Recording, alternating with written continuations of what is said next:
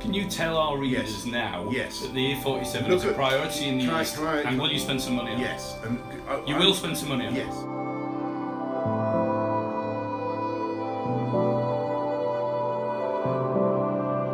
I suppose this new venture came about from when I actually brought out a hare book. Several years ago now, I brought out My Year with Hares.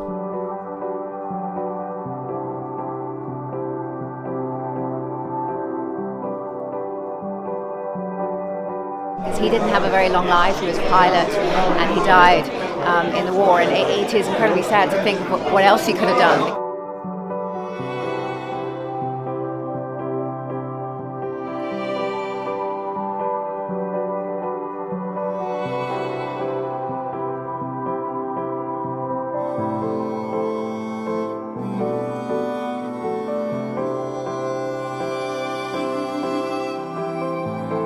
When they showed me the beach, I was like, how did I not know about this beach? Because I pride myself on having got about a lot, you know, throughout the UK.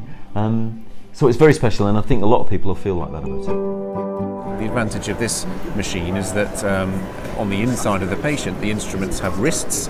So rather than being restricted to a couple of degrees of freedom, the wrist allows the surgeon's instrument to move as freely as your hands would. What everybody's got to remember who've got children out there, you never know what they're going to grow up to be.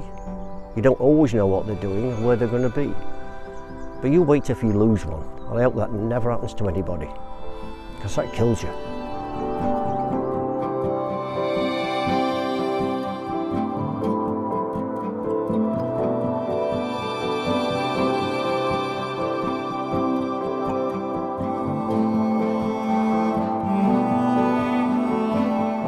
I think it will probably be maybe a few hours or a few days before we realise and look back and realise, oh my goodness, that was it. That was the aircraft coming back from operations and all the stuff it's done over the decades. So yeah, I think it will take a bit of time to settle in, but don't get me wrong, the gravity of the situation is not lost on me. It's huge.